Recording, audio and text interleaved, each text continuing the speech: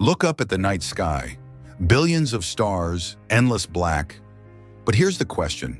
Does it ever actually end? Is the universe truly infinite? Or are we living inside something with an edge we just can't see?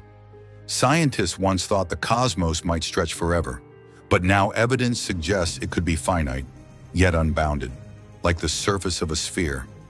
You could travel in one direction forever, and eventually end up back where you started. No walls, no edge, just space curving into itself. If the universe is infinite, then somewhere out there might be another version of you, reading these same words.